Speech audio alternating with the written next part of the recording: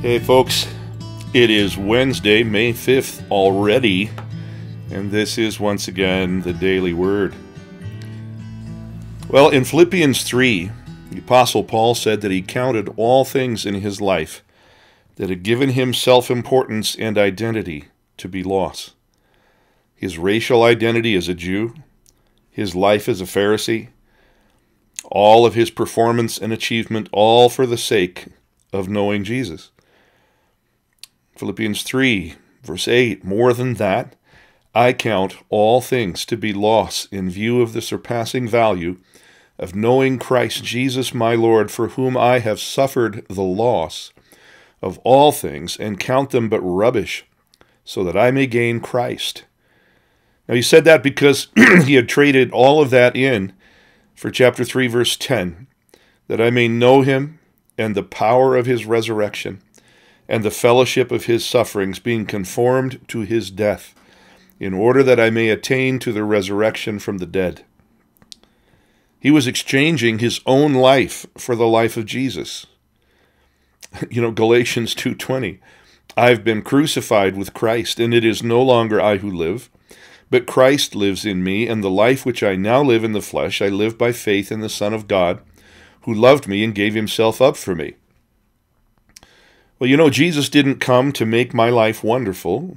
He didn't come to exalt my racial identity either as the Native American Osage I am from my father's side, or as the white European I am from my mother's side, but he came to make his life wonderful in me. My life for his. Everything else fades to insignificance. Everything else dies on the cross. Signs and wonders followed Paul everywhere he went, and it wasn't because he was an apostle standing so far above us. It wasn't his office that released the power. It was that his life had been exchanged for Jesus' life. He said, I have died. I have been crucified with Christ, and the life that I now live is his. So here's the word of the hour. Listen. It's time for us, all of us, to get over everything I. A big part of why the church in America has lost so much power and influence in the culture is that we've been infected not with the coronavirus, but with the I virus. It's a contagion. It's a destructive disease we've caught from the culture around us that's infected and influenced our approach to every ministry of the church and just about every exercise of the gifts of the Holy Spirit. Too much has become the quest for self-fulfillment. Your spiritual gift that makes you important. Your best life now. My individual well-being, healing, success in life, personal happiness, personal prosperity, and more. This is true of how we've come to approach inner healing, for instance, or physical healing, or prophetic ministry, where we're all after personal prophetic words when that's not the thrust of Scripture. It's even affected our study of the Bible. As a result, we've been too much focused inwardly when we were called to be focused outwardly. We've become much too focused on ourselves as individuals when we were called to be a tribe connected in oneness with one another in the Lord, and given to the welfare of our people. We've sought to be served, to be served rather than to serve. I is what is destroying this culture around us. I is destroying our churches, warping our theology. And if you're not relating to the word I, use me. I don't care. It's dividing believers from one another. It's bringing leaders down. I feeds the corruption and quest for power that corrupts our government and even our churches. I is why so many of us are depressed.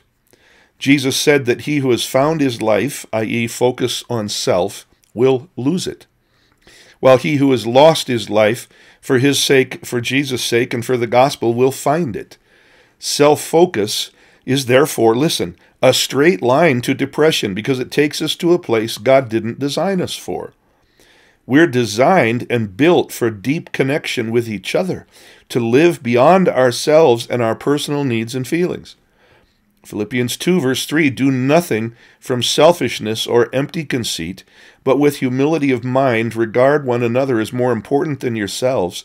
Do not merely look out for your own personal interests, but also for the interests of others. Have this attitude in yourselves, which was also in Christ Jesus.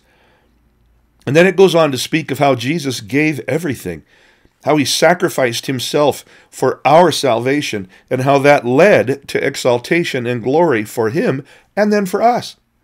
Real life, real healing, real power, real glory begins with self dying in order to be united with Jesus, who lived and who still lives entirely for the sake of others.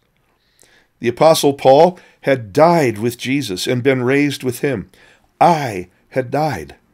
And in that dying, he plugged into something available to every believer, high and low, not just prophets and apostles, but everybody. He died and was raised with Jesus. In Ephesians 2:6, he wrote about where Jesus takes us in that death to self. It reads, and raised us up with him, and seated us with him in the heavenly places in Christ Jesus.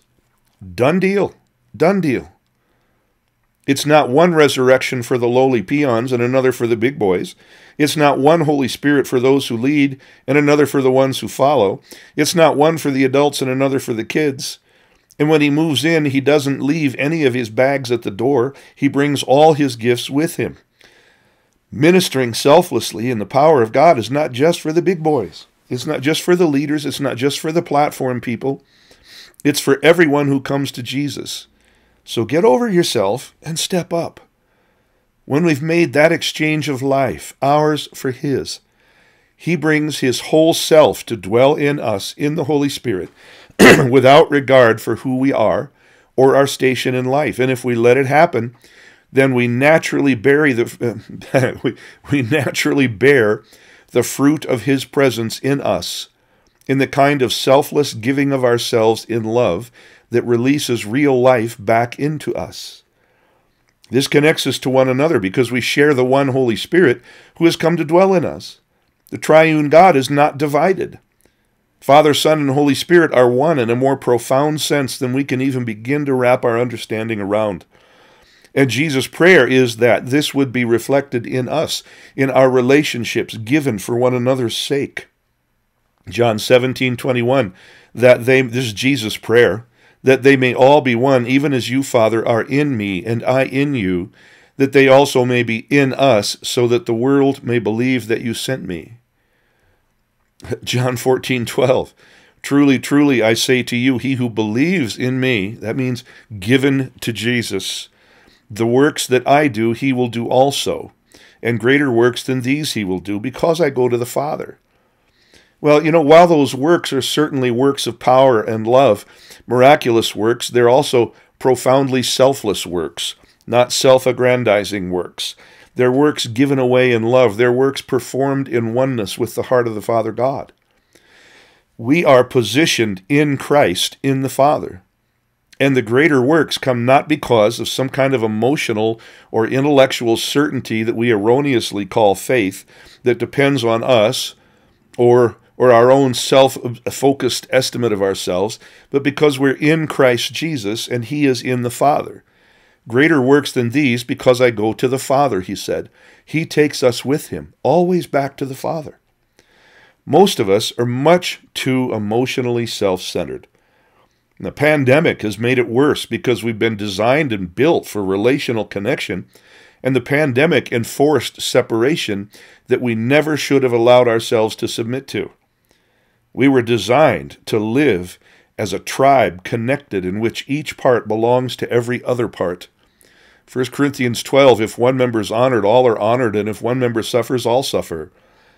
Here's another part. We might be givers outwardly, but inwardly it's often all about me and how giving makes me feel.